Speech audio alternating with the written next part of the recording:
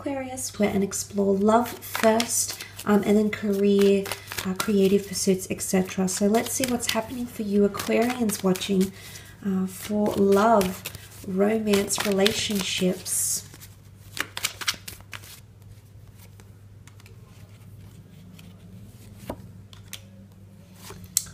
Okay, some of you are walking away. Yes, you are. Okay, you've made up your mind.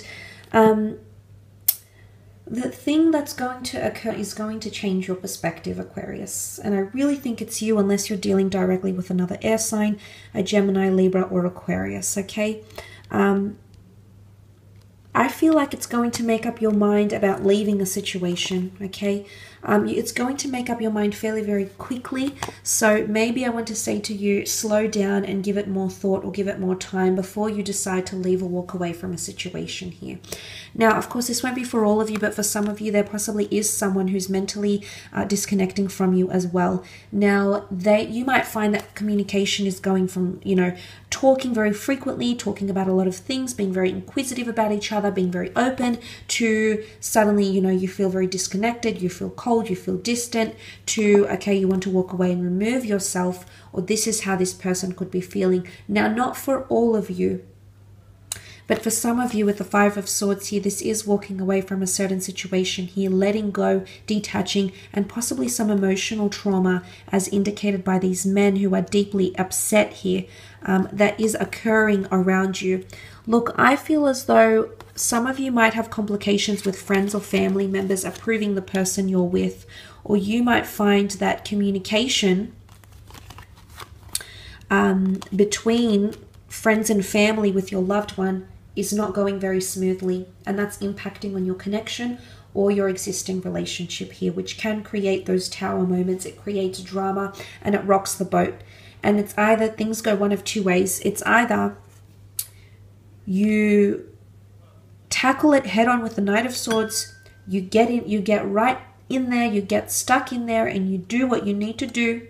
Okay, you address what you need to address, you go through those hurdles, you go through that pain, because why? It's going to make you grow. Okay, the Empress is here. It's either make or break. It's either you grow, and you grow very powerfully together, and you find more stability, consistency, and loyalty in your relationship, or you walk away altogether.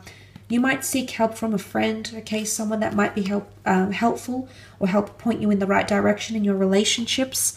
For some of you, if you've walked away from a situation, I'm seeing that there's a lot of communication coming in from a lot of different people or lovers or people who are interested in you, okay? You've got the Empress here, and she rules beauty and sex and passion. So you have people that can give you that. If you're wanting that, Aquarius, you've got people around you that can absolutely give you that. Now, the Empress for some of you rules fertility. So there might be pregnancy news, yours, you know, someone watching, someone that you know quite well. There might be pregnancy news with the Empress here. And maybe it's unplanned. Okay, the Tower can hit and we don't know what's coming. So for a lot of you, it can be very unplanned, or you haven't thought it through, or you haven't known this person long enough to plan a family with them. For some of you, it's been a long time coming. You know, it's created factions in your family. It's created tension in your relationship. And suddenly this news makes things more calm. The Knight of Pentacles brings calm, okay? He brings calm. The Pentacles is the last element of the deck here. So this is quite powerful. It does override the Tower. So whatever it is that the Tower is bringing you, possibly in relationships, there's the calm, and it's going to come after the storm, okay? Much more stability. Things settle down. He's not pacing. He's not like the Knight of Swords. He's much more controlled. He's much more tame, and much more loyal in a situation. So if you're wanting loyalty from someone, you're going to get that. But unfortunately, you need to cross that boundary, okay? Something needs to happen. Something's got to give before you're entitled to that loyalty, or before someone is deserving of that loyalty from you, Aquarius. You know, the roles could be reversed here as well. But there could be a destined earth sign coming in, And it could be through career. For some of you Aquarians, you might be working with someone here that you're going to develop a very intimate relationship with. The Empress is highly sexual, and she rules sexual and spiritual attraction here. So some of you, if you've left someone behind or you stopped talking to someone, there's someone new that's going to come into the picture very, very soon after. Now, if you're involved in a marriage or a long-term partnership, there could be some, it's either make or break. Like I said, it can go one of two ways. Something you weren't expecting, but it's either going to make you evolve as a couple, you know, evolve higher as individuals, as a couple, or it's going to create factions. Okay, it's going to have someone feeling like they're backed up in a corner. It's going to have someone reveal how they truly and honestly feel. There's a lot of brutal honesty coming in around you. I sense that, okay? So you need to take everything for what it is. Of course, every situation is different, but if you have intuition around you, the Empress is highly intuitive. If you have intuition and you know the direction where something is going, Aqua, I want you to trust that, okay? Especially during the upcoming month. Let's move on to your career, work situation, creative pursuits, business pursuits, finances. Let's see what the cards can reveal in regards to your situation here. Okay, Chariot.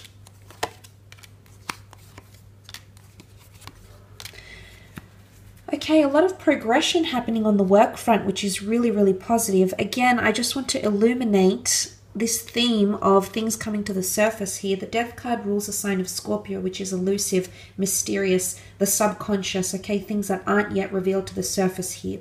Now, things are going to be revealed not in the most ideal way, Aquarius, but something is going to dawn on you. The sun is going to rise. Something is going to be illuminated here that has not yet been spoken of or revealed. It could be business plans, launches, changes, restructures, even redundancies, because the Death card is loss, okay, and it's grieving that loss, and there is grief, there is nervous energy here. So some of you, there is a precarious situation coming in the work front, okay, staying or going, the decision to stay or go, the decision between two different roles. I'm not seeing something that's being offered to you. I'm seeing progression more than anything, because the Chariot rules mobility, progress, fame, reputation, notoriety. But let's talk about the Chariot for a second here and the symbolism behind the Chariot. Oftentimes in the ancient world, according to history, these mighty generals, emperors, leaders, military commanders would come and parade through the streets with the Chariot card, following battle, following victory, following conquest. And I want to focus on that because I do feel like you've got challenges coming up, but it's almost like you're going to have something to show for it. Once all these challenges are over and once you overcome them, it's almost like that you're going to add a notch to your belt here. So in a way, it's going to add credence, or it's going to support your resume, or it's going to put you on some sort of platform here. There's possibly even fame and reputation, okay, idolatry that's coming in around you. Could also be a Cancer or a Scorpio coming in.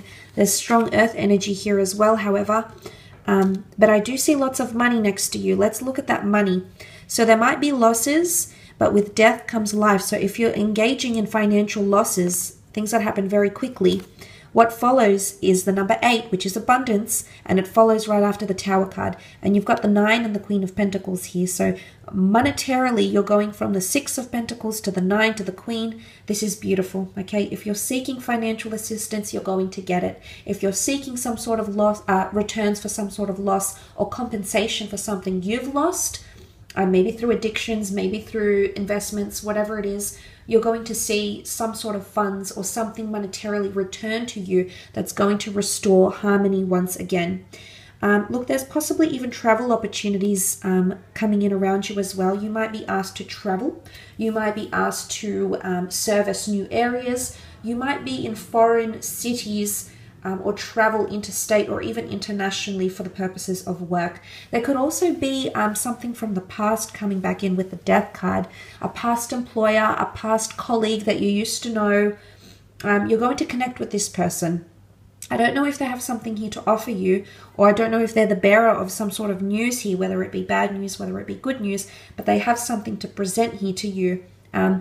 But I love these two cards. I feel like it points to resources and investments. The Nine of Pentacles, you know, is quite a card of luxury, as is the Queen. They could represent a large amount of money or an asset, okay, that's going to be bought by the company, bought by you as well. But somehow your past is coming back for a lot of you in career or creative pursuits.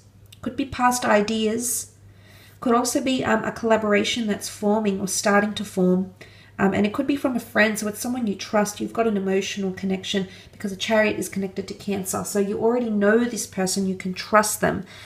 Could even be an overseas investor, an overseas family member, an overseas friend, or previous colleague that wants to fund some sort of enterprise or project, but they want to be connected with you in some way, Aquarius.